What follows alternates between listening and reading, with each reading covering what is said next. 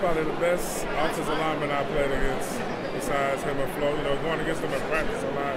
But also when Larry left and went to San Fran, I played against him. And I'll never forget when I was in Cleveland, I said, oh man, you don't got it no more. And the next play, next thing you know, he whacked me over to the linebacker. I said, yeah, you still got that punch. But he's a great guy, great competitor. I love, you know what I mean?